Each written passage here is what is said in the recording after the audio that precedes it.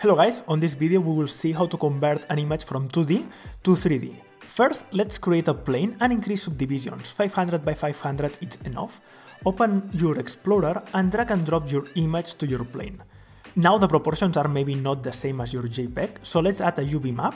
With bitmap fit, you can select your image and now the proportions are exactly the same. Now you can adjust the UVs or the plane so your image covers the maximum possible. Add displacement modifier and increase strength. Define the image that you want as a displacement. Select use existing mapping to be able to use the maps that comes with the plane.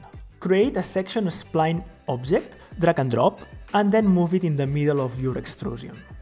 On the modifier panel, select create shape and press OK. It will create basically a spline from your section.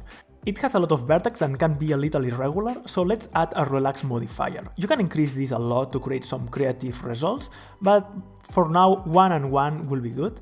And in top, add an optimize. Because we had a lot of vertex, the optimize will help reduce this amount.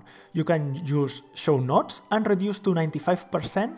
It does a great job reducing the number of vertex, keeping the same silhouette. And that's all, we have our vector. Now you can add an extrude or a bevel in this case. With the bevel you can extrude and then create an inset.